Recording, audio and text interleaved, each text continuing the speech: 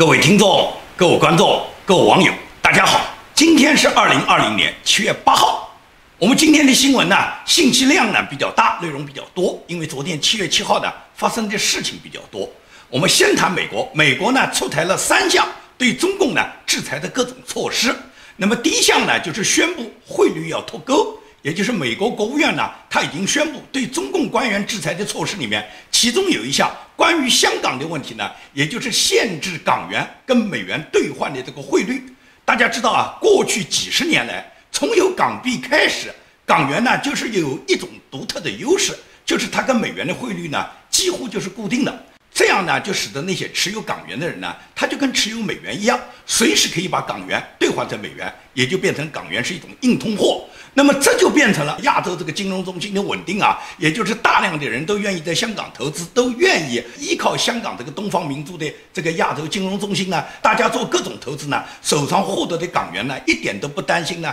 港元呢会有贬值，因为港元呢和美元的这个汇率呢基本上是固定的。由于基本上固定，多少年来都没有变，可以讲几十年都没有变。包括二战的时候，那时候二战的时候，无论是中国大陆的民国的那些富豪，还是日本的那些富豪，他们都不急于把手上的港元去兑换成美元的，因为那时候的美元的优势还没有完全确立，而美元的优势是在二战之后逐步确立的。而港币毫无疑问来讲是绑上了美元，而绑上了美元以后，和美元这个固定的汇率基本不变，可以讲几十年没变。这个优势呢，就变成了香港这个金融中心啊，特别的稳定。所以这也是香港这个金融地位它非常的牢靠。这也就是为什么中共建政以后，毛泽东也好，周恩来也好，他们都没有想过要把香港收回来，因为依靠着香港的这个经济啊，是可以下很多蛋的。但是呢，你没想到习近平这个蠢货到了他手上呢，他就要给你杀鸡取卵，就是放弃香港这个每天都给他下金蛋的鸡，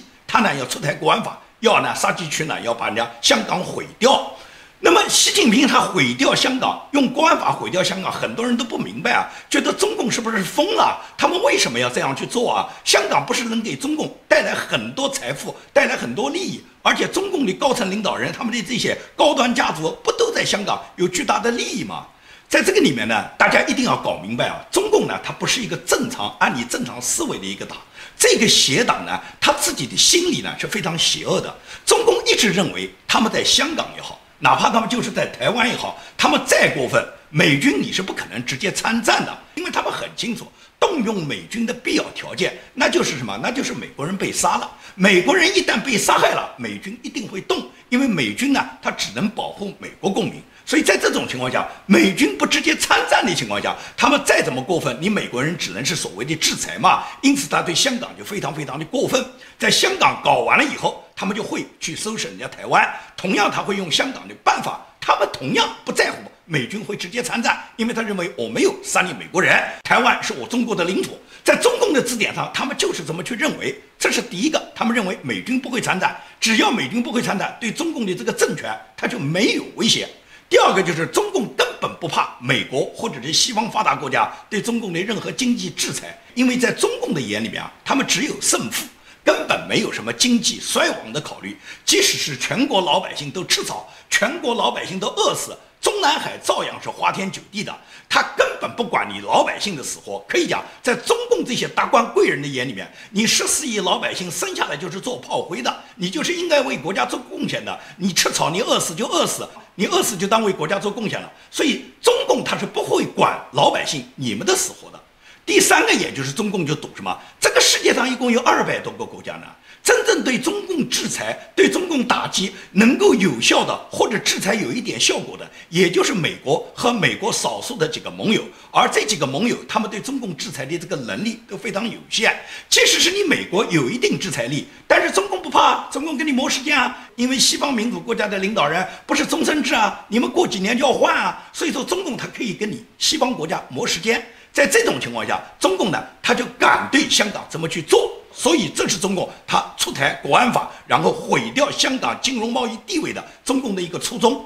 而美国呢，是看到了香港被毁坏以后，美国是必然不会给香港它再有过去的这种贸易地位，同时美国就会取消香港港币和美元的这个固定汇率。这样来讲的话，香港人他手上持有的港币很可能如果不及时的兑换成外币，通过外币来保存自己的财产的话，你这个港币很可能很快就会沦为人民币，而人民币毫无疑问来讲，不久的将来一定是一把草纸，一定是一把废纸，这是肯定的。香港民众呢，绝对要有这种心理，绝对要知道你们的港币要尽快的兑换成外币。这是指美国对中国来的第一个关于汇率方面的打击。第二个打击，也就是美国取消了跟香港的引渡合作，取消了跟香港警方之间的两地的警务合作，这是美国已经宣布了，也就是说不存在双方的引渡条约。这个主要是什么？是中共他一直通过香港警方，因为跟美国有引渡条约，因为中国大陆跟美国是没有引渡条约的，但是香港有，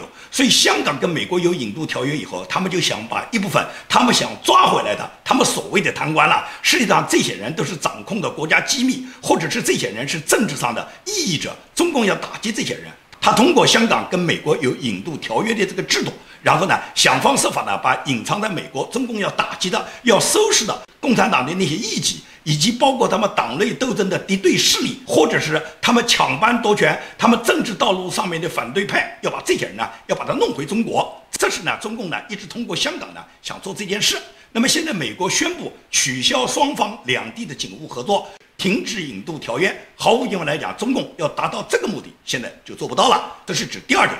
第三点呢，就是我昨天节目里面已经谈到，美国国务卿蓬佩奥已经明确说过，将要停止抖音等一系列中国大陆在美国的这些社交媒体、社交软件。那么，据蓬佩奥讲过这个话以后，昨天也就是7月7号，彭斯副总统又再次公开表态，对抖音美国将采取强硬的立场来维护国家安全，也就是把抖音这一类的中国的社交媒体将会在美国给出一个禁止。但是他们都仅仅是发表谈话，没有作为美国正式的一个策略来宣布，主要是他们都不愿意，他们抢在川普总统之前来宣布，由川普总统统一的来宣布国家的各种对中国制裁的策略。这就是美国昨天最新的推出的对中共的制裁的几项措施。那么同样是昨天7月7号，驻港的国安公署，他们在铜锣湾的叫维景酒店开始呢挂牌，也就是国安公署正式就成立了。那么林郑月娥作为现任的港首和两个已经退任的前港首，一个董建华，一个梁振英，他们都一起参加了呢这个国安公署揭牌的仪式。其中呢，那个小混混、小流氓，也就是曾彦雄，现在被中共任命为香港国安公署署长的曾彦雄，这个小混混呢，昨天呢发表了讲话，表示呢他会坚决地行使国安法赋予他的权利，在香港呢怎么去大开杀戒。香港国安法的立法实施，是中央为完善一国两制制度体系，维护香港国家安全和人民福祉作出的重要决定。作为中央人民政府驻香港维护国家的安全机构，我们将坚决依照法律规定履行维护国家安全的职责，行使相关权利。也就是中共不仅在香港推行了国安法，把国安公署挂牌以后，然后呢，他们还出台了一个43条。这个43条的细则的解释呢，可以讲非常非常的细致。因为昨天节目里面我已经讲过，我今天呢就不再重复。我只是告诉大家，这个43条的细则几乎是剥夺了香港人所有的权利。也就是说，你今后你住在香港，你除了能做奴隶之外，你没有任何其他的权利。这就是中共国安法，他通过一部国安法，他已经剥夺了香港人民所有的公民权利。所以说，香港议会他们在昨天，也是7月7号，他们在立法会上面就与政府的高官，也就是律政司司长郑若骅有这么一个讨论。在整个这个立法会上面，民主派的议员陈淑庄，他就义正辞严地质问郑若骅，也就是说，你的国安法是不是已经超越了基本法？因为大家都知道，香港的基本法就类似于香港的宪法，也就是基本法是香港所有法律的基础，任何法律都不能高于基本法，不能超越基本法。而现在你的这个国安法就完全是超越了基本法，因为基本法是一国两制嘛，而国安法完全没有一国两制嘛。所以说陈淑庄他就质问郑若骅，而郑若骅呢根本不敢正面回答陈淑庄，他就强词夺理说陈淑庄你不懂一國兩制。我想問下，係咪國安法已經超越埋基本法，甚至係改埋基本法啊？我同邵家臻議員都經歷過。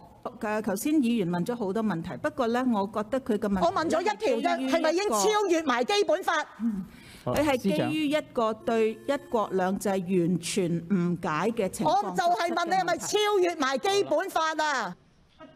今日咧，林鄭講咗一句説話，佢話訂立國安法43條細則保障人權，難聽過粗口啊！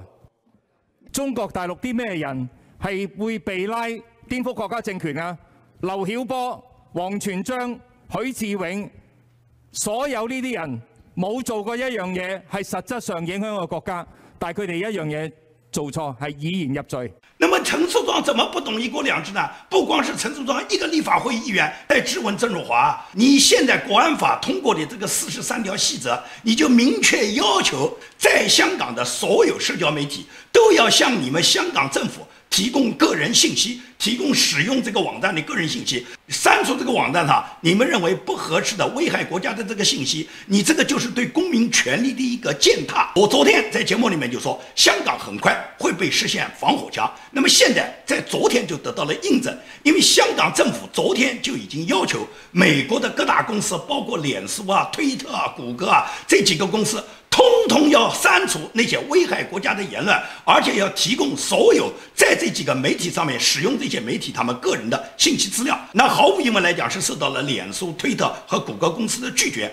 因此港府就说，如果你们拒绝，那么香港将会禁止你们在香港的运营。那么在这种情况下，谷歌也好，脸书也好，推特也好，包括微软各大媒体公司都表示，如果是这样，他们将会撤离香港。那么也就变成了所有的海外公司，如果不愿意跟共产党合作的，如果不愿意帮助共产党为虎作伥的，这些公司最终只能离开香港。那么离开香港以后，香港民众他只能用抖音、用微信、用微博，这样香港就完全把防火墙架起来，香港就再也没有跟海外、跟世界网络联通和发言讲话的机会了。因为在香港已经用不上了，也就是香港民众，如果你还想到脸书、到油管、到推特上说话的话，你得翻墙了。毫无疑问来讲，中共就是这么去干的。因为中共可以讲，他对全世界、对文明的侵害，他是变本加厉的。也就在昨天7月7号，美国联邦调查局 FBI 的局长叫克里斯托弗·雷，他在华盛顿的一个智库哈德逊研究所，他发表了关于涉华间谍的一个讲话。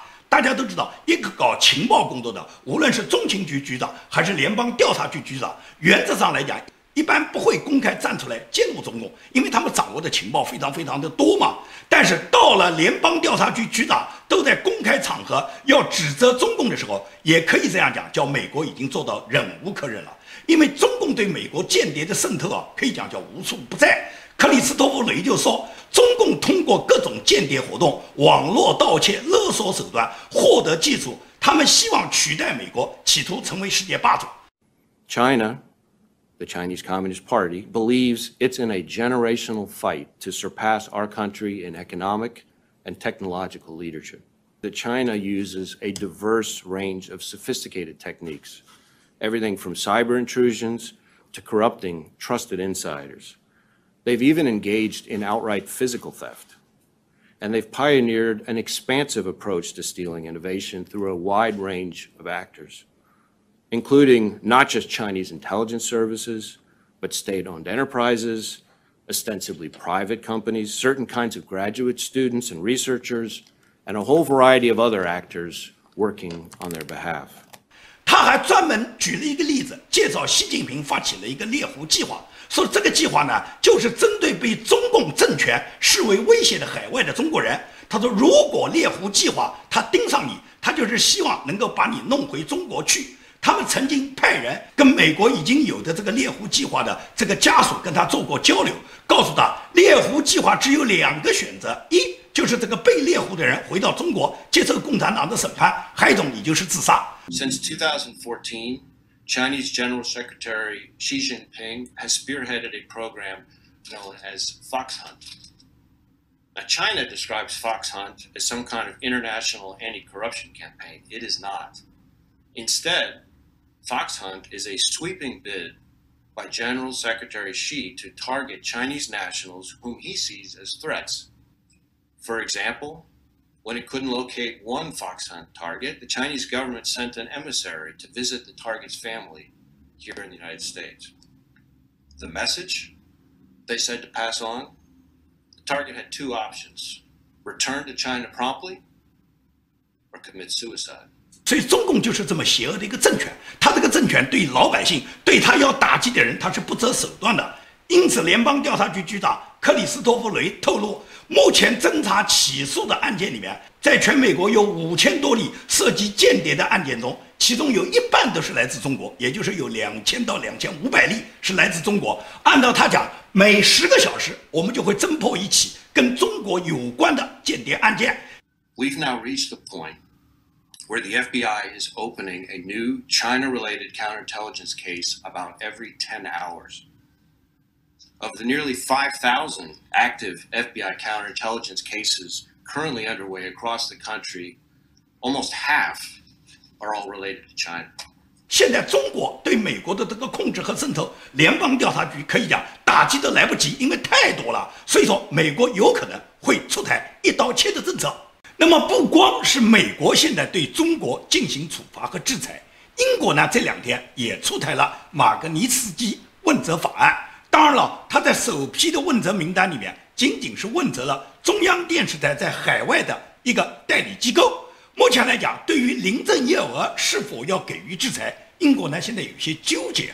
因为作为中英香港联合声明执行过程中完全破坏中英香港联合声明的这个行政长官林郑月娥是英国首要制裁的对象。那么在英国政府已经决定给香港有300万持有英国 BNO 护照的香港人员英国的定居权这件事之后，很多英国议员呢都要求英国首相府呢能够做出呢对林郑月娥和港府高官呢对他们本人和他们家属呢制裁的这个决定。那么在这种情况下呢，英国首相府和他的外交大臣就说呢，英国政府呢正在考虑。当然了，中共很着急，中共就不断地要求英国绝对不允许英国制裁林郑月娥。中共驻英国的大使叫刘晓明，刘晓明更是战狼咆哮，他说绝对不允许制裁林郑月娥，否则有严重的后果。而且他还说，不排除中国会出台不让那些持有 BNO 护照的香港人离境去英国。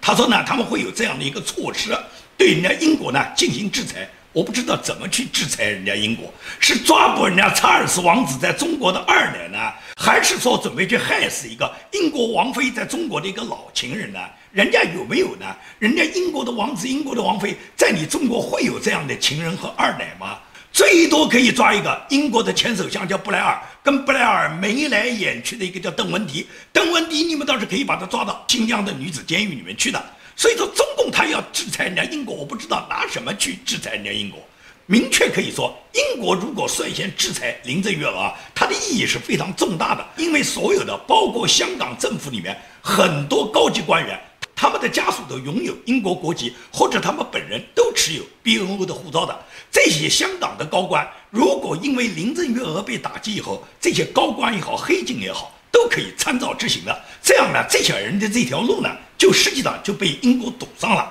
他们剩下来一条就是跟着共产党卖命嘛。而你跟着共产党这条路走下去，要么共产党有一天把你送进秦城监狱，要么呢共产党就把你们这帮人卸磨杀驴以后，甚至把你们送到北朝鲜去挖煤，就这么简单嘛。共产党跟着他混就是死路一条。外交部的发言人赵立坚，他呢在这件事上面是威胁人家英国政府。他就说，300万持 BNO 护照的香港人，如果到了你们英国，你们英国是需要给这300万香港人提供和你们英国人一样的医疗啊、教育啊、养老这种服务。他说，这么大的一件事，你们征求过英国人民的意见吗？投过票吗？所以说，你不能不佩服中共外交部啊，中共的这些流氓行径啊，他们只许州官放火，不许百姓点灯的这种流氓逻辑啊，你不能不佩服他们。他们说300万香港人如果去了英国，没有征求英国人民意见，英国人民有没有投过票？你们决定在香港搞国安法的时候，你们有没有征求过香港750万香港民众的意见啊？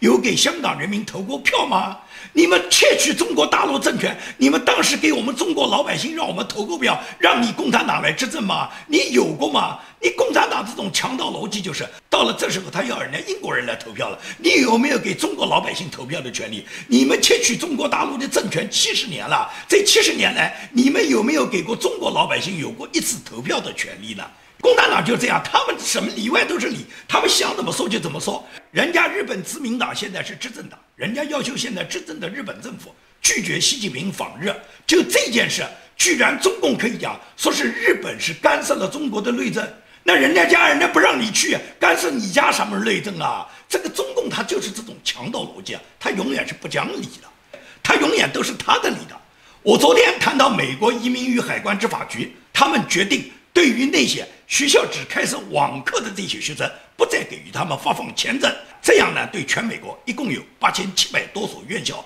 受到影响，也就是美国正常注册的收留国际留学生的院校有8700多所，基本上这些院校全部都只是开设网课。那么这些开设网课的院校，所有的学生他们都不再获得美国的签证，那么整个影响的人数大致在100万左右，而这100万里面包含了中国大陆来的学生有40万，那么这40万学生基本上都是小粉红，这些人呢就再也没有到美国来读书的机会了，因为美国不会给他们发放签证。现在留在美国没有回国的，秋季开学，他的学校如果只有网课的这些学生，他们的这个签证也会在秋季到期，也就是这些人也必须回到中国大陆。那么整个中国留学生受影响大致是40万人，这40万人基本上是小粉红，基本上是中共的达官显贵和中共跟着共产党混日子的，能够在人民头上巧取豪夺的这些富贵阶层家里面的子女。这些人基本上都是爱党爱国的。在去年反送中运动中，大部分这些小粉红，他们都是站在集会的场地上，高喊着"你妈死了，操你妈逼"的。操你妈逼！操你妈逼！操你妈逼！操你妈逼！操你妈！都是这一类人。这些人基本上就在中国大陆了，也就不可能再来美国。很多小粉红在网上义愤填膺，大骂美国的这个政策。其实我要跟小粉红讲，来不了美国别担心啊，既然爱国，就应该响应祖国的号召。昨天人民日报已经发表了社论，高校毕业生和这些小粉红毕业生，你们到了中国，如果美国没有学校去，蓝翔欢迎你们，可以到蓝翔学区上学，然后你们毕业以后到祖国最需要的地方去。人民日报已经号召中国的年轻学生，中国的粉红学生，这些去不了美国的学生，你们都到祖国需要的地方去。很多小粉红搞不清楚祖国需要，祖国哪里需要？我告诉你，祖国哪里需要？跟印度打仗需要炮灰，所以上印度战场这个祖国有需要。